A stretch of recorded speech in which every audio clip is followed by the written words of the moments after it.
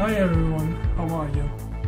Today we will make an introduction into tables in FrameMaker, which is a very powerful function.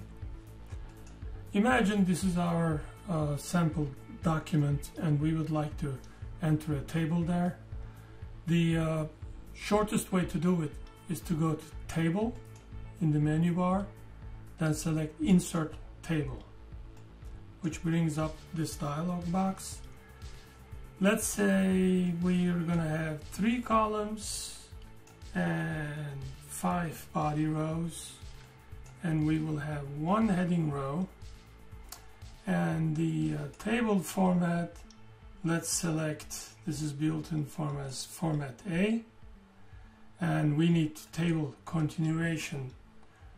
This is a system variable. So is this table sheet, number of sheets.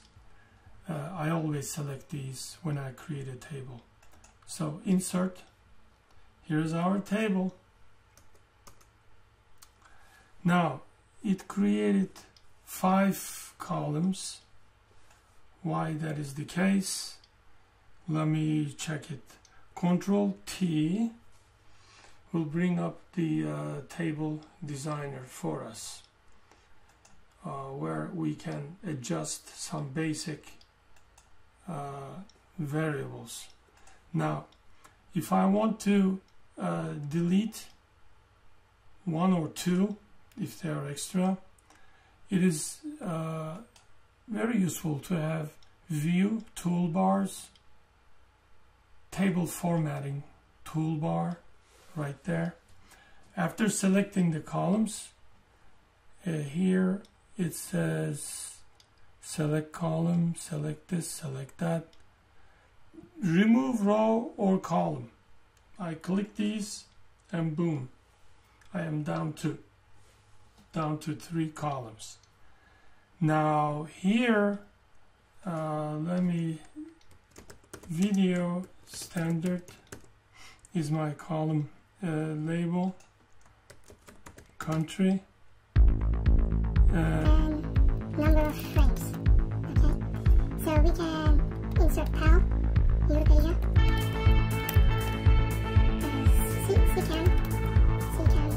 France, Russia. This is just an example. And NPSC, standard, USA, Canada, Japan. And let's say PAL is 25, and 2997, and this is 24. Okay. Now after creating our table, we can enter the table title, and we do that through format, paragraph, catalog. Here's our table title. Now entering video standards. Okay. Now if you want to extend any of the columns, I select, and look what happens to my cursor as I approach this black square. It turns into a little selection arrow, and if I pull it, there you go. I can arrange the length of a table in any way I like.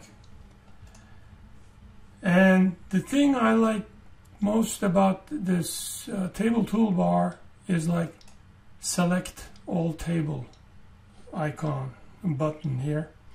Once I select whole table, I can hit Control T, which opens the table designer, and I can select my table style, like shaded blue. Let's see what this is. Oh, it inserts nice alternating light blue for the rows, shaded gray. Now these tables and everything else in FrameMaker looks much better when you create a PDF. Now basic rules is, let's see, table margins. These determine what the margins will be above a table, under a table. And cell padding, I can increase the area around cell content by, for example, increasing this to 12 to top, right 12, bottom 12 points, left 12 points. If I apply, as you can see, the table kind of expands. And if I click Update Style, it asks me whether to retain overrides. Now 12 points has become a part of the shaded gray table designer. Now if you look at the status bar here, the style of this row is heading cell, and this is cell body. Now what if I want to have a distinctive cell heading, column heading style? I select, then I display format paragraphs, paragraph designer, cell heading. I just change the fonts here. I change it to, let me see, Arial black. Apply. Okay. Now this is kind of looking a little funky, so I increase the column width. Now if I click Update Style here, now and click Retain Overrides, now Arial black header is now part of the cell heading style of shaded gray table style, you see. And if you reach the end of a table, you can just click Tab and it will automatically add another row. And let's say I want to delete this row. You select and you hit the delete button. Now clear table cells will offer you two options. Now he wants to know whether you want to clear the content and leave the cells empty, like so, Control Z, or you want to delete, remove the cells from the table altogether. See, we have one less row. However, FrameMaker automatically adjusts the alternating shading of the table, so that doesn't disrupt the formatting and looks of the table at all. And if your table stretches across 2 pages or more pages, remember how we selected the continued table variable when we were creating the table?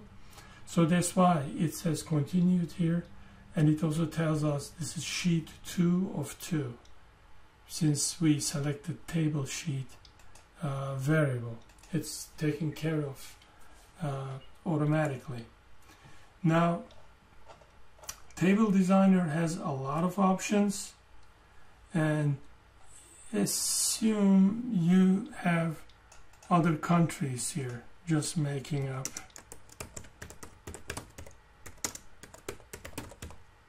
Etc., etc.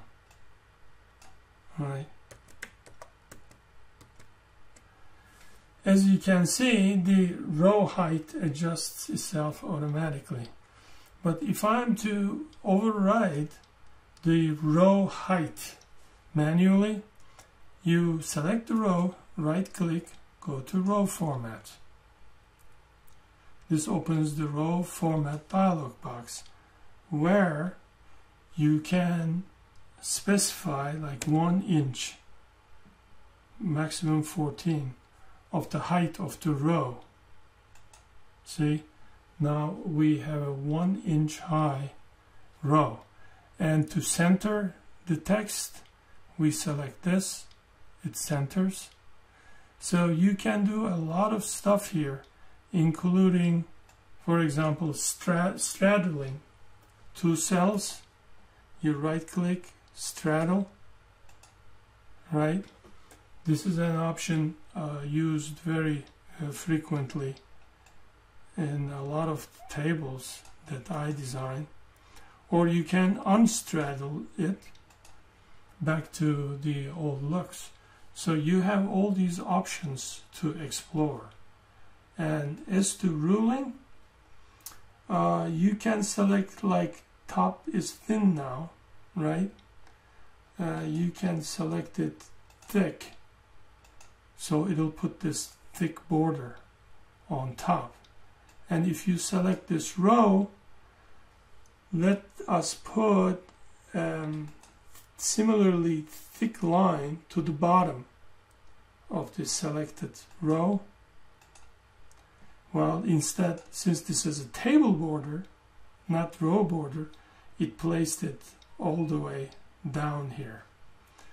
Now, let's again select the whole table and change all rules, lines to thick, right? This is thick. Let's select thick, bottom thick, left thick. This is for the table. Now this is the separators for columns and rows, thick. This is also thick. Let's apply. Let's see what happens. Oh, this is very nice. It thickened the header and the whole table. Now, if you want to do the same to columns and rows, you need to go here and select thick. Everything you have to select thick and then click apply. Now you have a real strong looking table. So these are the basics of creating a table from scratch in FrameMaker. There's a lot more to be said. There are the shading, for example, header and footer. We can change it to pale green, and fill we can select like 10% pale green or 100% pale green. It is so configurable, everything. And the body, the rows first, for example, instead of black we can select blue. The body row, fill 100% blue, the first third, right?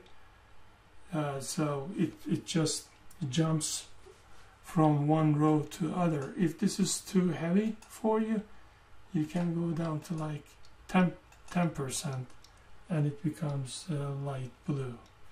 So there's no end to experimenting, selecting different options. There are infinite options depending on what you exactly want to do with your tables.